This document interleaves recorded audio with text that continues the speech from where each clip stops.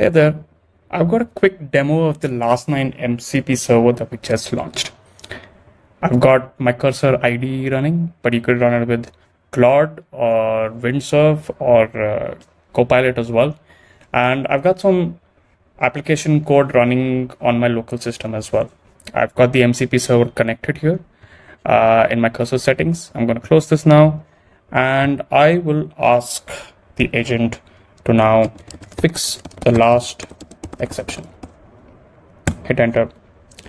And now what it's going to do is it will talk to the Last9 MCP tool, get exceptions, fetch what is there in the production telemetry, and against it look for what code in my local system needs to be fixed. As you can see, it's seen the issue. It's looking for the code base, looking through the code base right now, and it has started applying changes as well. It's made one change, and I think it's making some more changes here as well. And as you can see here,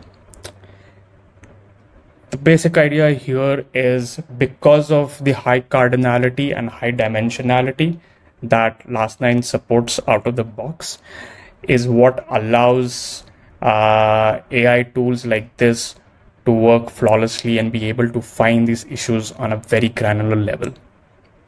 There's a lot more stuff that we can do with the Last9 MCP server. This was just a quick demo of one of our tools, and there's more to come. So sign up with Last9 and fix your developer productivity and just chill.